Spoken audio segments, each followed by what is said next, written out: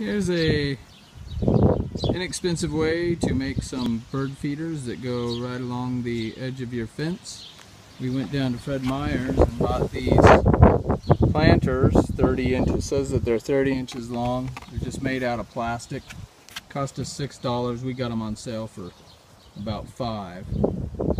What you do is take a couple hooks, a couple pieces of chain,